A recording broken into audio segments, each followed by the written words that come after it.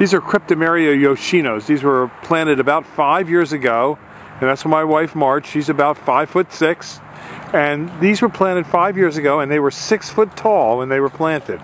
And as you can see, they grow rapidly. Now it's just about the end of the year. It's almost Christmas time, and you can see it's taking on a little bit of fall color. And you can see these little seed pods here starting to form, and it's a very fast growing tree.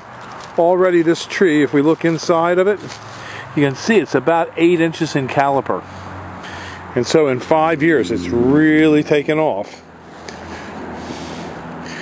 In comparison, the green arrow over here was planted at the same time, and that's growing about a rate of about 1 foot to 1.5 foot a year. And over here, this dragon's eye pine was planted at the same time, and it's just virtually gone nowhere. So some of these trees grow very slow and some grow very fast. And these are viburnums up in here, a very fast growing screening plant that we carry here at Highland Hill Farm. So give us a call at 215-651-8329 for your tree.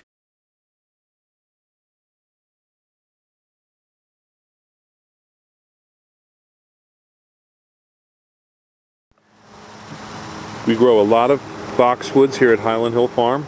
These are our 18-inch Green Mountain boxwoods, and these are our 24 to 28-inch Green Mountain boxwoods. We grow a lot of other deer-resistant trees and shrubs as well, and those are our 5 to 6 foot green giants. If you need any high-quality deer-resistant nursery stock, give us a call. We can deliver and plant, or you can stop and pick up. We're on Route 313 in Fountainville, PA. Just give us a call at 215-651-8329. Thank you. We're at Highland Hill Farm, and we're going to show you some arborvitaes today. This is a block of arborvitaes. We have 3 types in this block. We have emerald greens, green giants, and Niagaras. And this arborvitae right here is our 6 to 7 foot green giant. And the tail on this can go up considerably over 6 to 7 feet, but we don't measure the tail. We measure the tree to the end of the main body of the tree. This tree is very, very deer resistant.